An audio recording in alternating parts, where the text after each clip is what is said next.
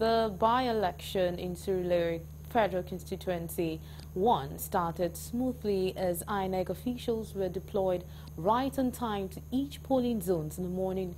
Polling units visited by Galaxy News crew were all ready and on standby as early as 7:30 in the morning and waiting for voters to come out and do accreditation.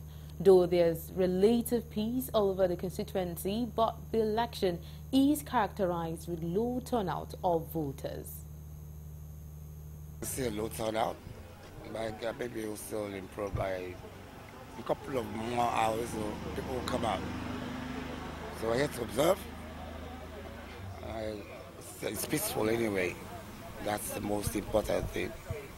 You know, it is only here that we are having this exercise in the whole of Lagos State. You know, so the apathy should be expected. The All Progressives Congress candidate for the election, Fuad Laguda, after voting at Ward 7, Unit 9, Randall Avenue Primary School, commended the conduct so far, but a wish that the process should remain seamless as it is for now till the end of the election process.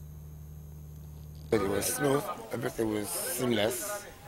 I don't think they have issues with the machines this time around. So we're going to have a good election. Well, so far it's been peaceful. And it seems I just got here and I voted straight. There was no line. So I hope people will still come out and vote. As at the time of filing this report, results from the 258 polling units across the federal constituency are being collated.